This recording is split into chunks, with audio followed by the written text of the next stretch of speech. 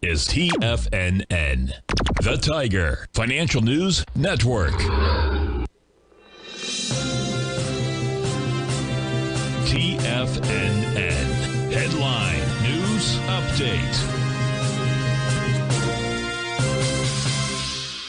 Good morning, everyone. Basil Chapman here on this 4th of November, first full week of November coming up. Of course, election week, so we're going to look at the market.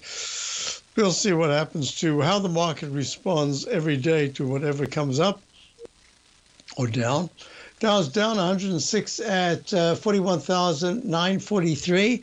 We had this beautiful left side, right side price time match, the arch formation with the number of bars on the left going to the high of 43,325, equaling exactly the number of bars to the left to test that left side 41,831 low. And we've had a little bit of a bounce on Friday, gave back some, had an inverse green Chapman wave Roman candle. I'll talk about that when we come back for the Tiger Technicians Hour. Meantime, it's kind of struggling. The 9 there's a sell mode in the Dow daily, not the weekly, but the daily. Look at the S&P, also doing a little bit of struggling here. It's up 53 cents or 50 cents at 57.29.50. Yeah, it's the same thing, making lower lows and lower highs. Hasn't tested the left side low of early October, but it is really struggling. The 9 has gone negative. But look at that weekly chart, still very positive, going to the QQQ. Missed by about 2 points, going to an all-time high a week ago, and now we're looking at the 487 level, down 20 cents today.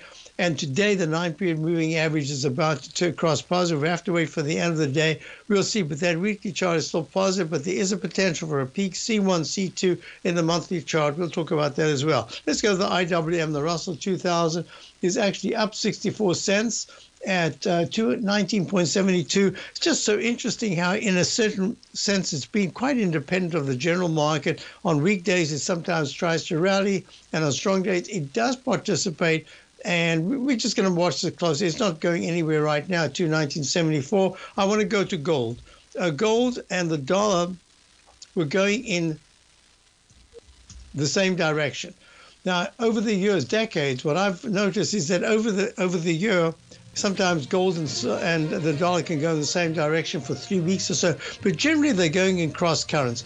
But right now, the gold is up 2, and the dollar, there comes the break, the dollar is down 59 cents. So the dollar is starting to make a decisive turn to the downside on the daily.